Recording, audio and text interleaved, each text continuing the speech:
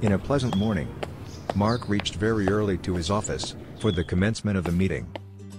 While arranging the conference room, he noticed one of the LED light is not working.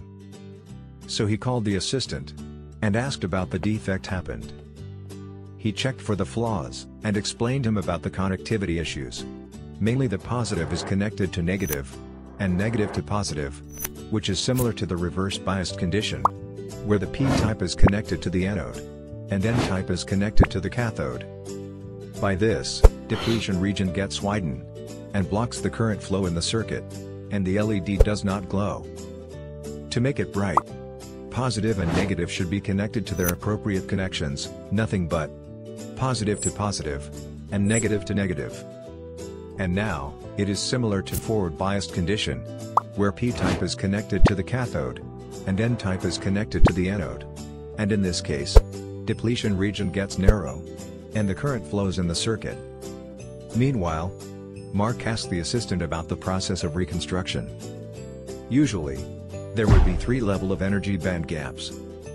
When free electrons flow from the lower state, valence band, to the holes of higher state, conduction band, light is produced in the forbidden energy gap. In a museum, due to some reasons, a security guard was ordered to allow only 10 people to the entrance at a time. At the beginning, 6 people came to visit the museum. But they were not allowed inside by the security guard, as instructed by the superiors. In few minutes, another group of people came, which is more than 10.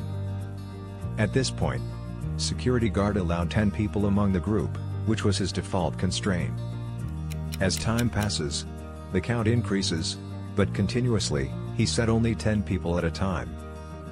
This scenario is something similar to the functionality of Zener diode, where the security guard is a reverse bias Zener diode, people to be the voltage, and museum as the output. The people who were sent by the security guard is the specified Zener diode voltage, that is 10 voltage. When the reverse voltage given to the Zener diode exceeds a certain specific amount, Zener breakdown occurs. The voltage at which the breakdown occurs is nothing but the Zener voltage. Whenever the breakdown occurs, the Zener diode will allow only its constant Zener voltage as the output.